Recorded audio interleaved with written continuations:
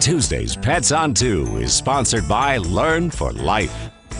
Welcome back to News 2 Midday. Finally, time for us to introduce you to our furry friends of the day. We got Kay Hyman, Charleston Animal Society, and two curious kittens. Kay, you said these guys are out with foster. They're very little. Tell me their story. Well, they're available now, but they were not feeling very well. They had upper respiratories, and so they went into foster care, and they named them Goober and Eminem.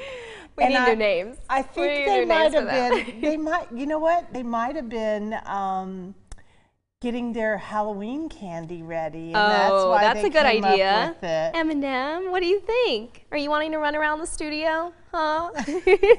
They are very cute and very tiny. And Kay, are they available now or are they too young? They are. They're ready to go. They're waiting for their new homes. And right now we have our Jeff Cook birthday pate still going on, and that is means that adoptions are fee waived at Charleston Animal Society. That's amazing. As well as we have a lot of dogs have been picked by our Cruise Subaru partners and Subaru National, and those are part of our Subaru Loves Pets month-long campaign. So there are lots of opportunities for fee waived adoptions.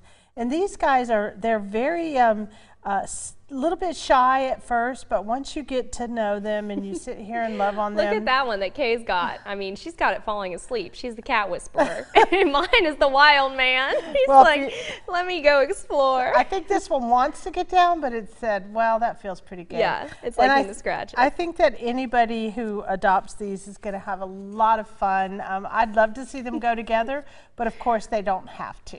And that's, you know, like Kay saying, they have some fee-waived adoption opportunities available. They just really are making it as easy as possible for you to open your home and bring home a new pet before we get to the holidays. I mean, there's nothing more fun than having a new member of the family in the home. Look at these guys. I mean, mine is ready to go. They are wild. Who doesn't love a kitten? So you guys, you can find them online, and then of course you can go to Charleston Animal Society and see what they have there in person. You still got plenty of dogs, right? We do, lots of dogs. So please come by and visit us. You never know what'll be there. We also have some others, which are rabbits, and I believe a guinea pig. You got rabbits still? Yes. They've had a lot of rabbits this year. We had 28 come in at one time. Do you see how this kitten's ears are kind of folding back? Does that mean he loves you? No, it means he's a little nervous. Oh, see, I'm not good at cats like Kay is. I want to love them, okay? Somebody teach me how to be a better cat person. I'm a dog girl myself, but this one is really, I think we kind of got to a good place, so I think he's ready for a home. It's Goober and Eminem are their names. You can rename them. Yep, and maybe we can brainstorm together for some good names. Thank you, Kay, so much. They are very sweet. All right, here's the deal. I still want to see your submissions, so please send them to me. It doesn't matter if they're furry, fluffy, slimy, or crawly. Just send me a photo and a brief description of who they are, and we'll feature them right here on Pets on 2. Send those entries to me. Count on 2 at WCBD.com. Actually,